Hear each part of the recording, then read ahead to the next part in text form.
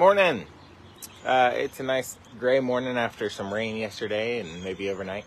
And I am hoping that this video works today, whereas on Tuesday, something was going on. So today I just want to reiterate some things I was talking about earlier this week and see what today has in store for us. But let's start out with a prayer and then we'll get right into it. Let us pray.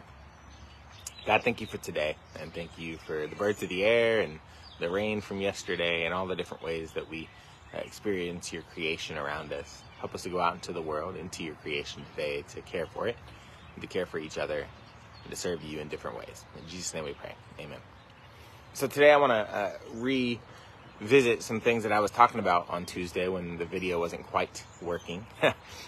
But something I just really been thinking about this week is trying to find beauty in some of the mundane parts of our lives. I mentioned that I was driving a lot recently, and sometimes when I drive, I get tunnel vision. I look straight ahead. I don't pay attention to the world around me. But this past trip, I was driving, and I drove by a field of peach trees, and instead of just dead brown leaves and limbs and low to the ground little trees, they had just started to bloom, and they had little purple or pinkish blossoms on them, and it was really pretty.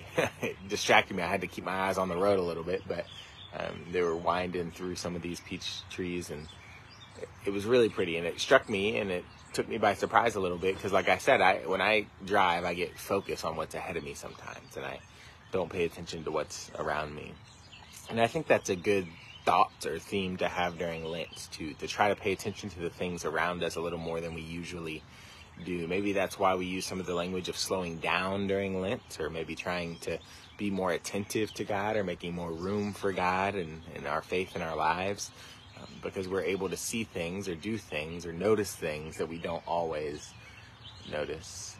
So I think that's an important thing to take with us during the season of Lent. A couple of things that have shown up this week that have reminded me of that. We have a new table and chair set on the patio outside the student lounge. The concrete one that had been there for so many years, probably decades, was no longer stable, and it had broken up a little bit. So we took care of it in the fall sometime, and now we have a new wooden table and little lounge chair set out there.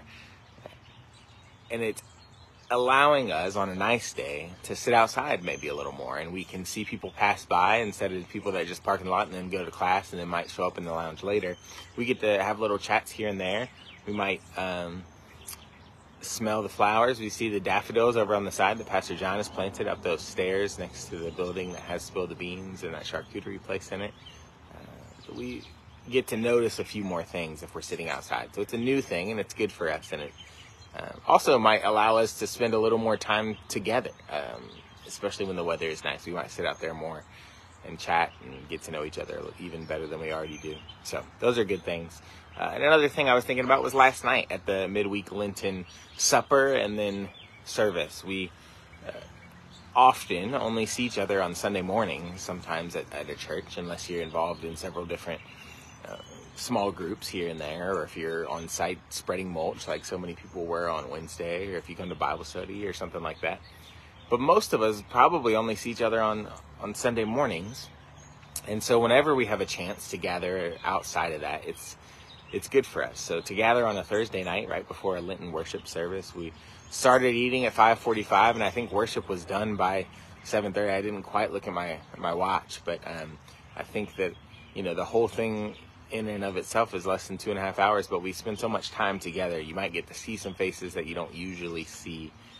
You sit with somebody new at the table every week, something like that. So that was a good practice during Lent, to spend more time together and maybe figure out what our faith is doing in our lives, not just on our own while we give up something or we try to do something every day, but also in community with one another. That's why we show up at church. So those are some things I was thinking about today. If you have some opportunities to notice beauty in the mundane around you, I think that's something I want to think about, especially during Lent.